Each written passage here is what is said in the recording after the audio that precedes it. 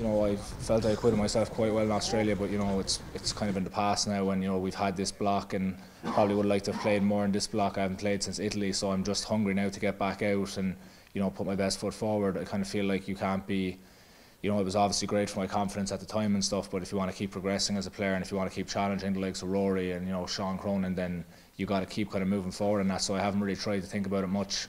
You know, like this week I'll certainly just be concentrating on the USA and making sure that I put my best foot forward there.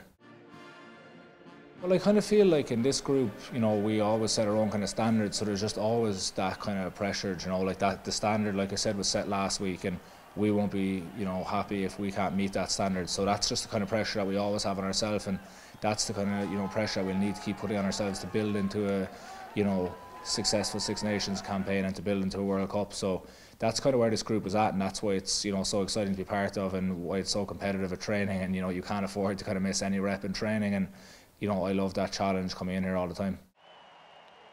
He was certainly outstanding at the weekend against New Zealand, you know, and I think he's been absolutely outstanding for Munster as well, and I think, you know, probably since the Lions he's really pushed his game on. You know, and I think that's natural. I think a lot of lads would have that reaction to a Lions tour. You know, Pete hasn't spoken to me personally about that or anything, but you know, I'm sure you see other guys and how they do things, and he's just always looking for any little edge he can get anyway. But you know, he was obviously outstanding the last day. I don't know if he's playing the rugby of his life or not.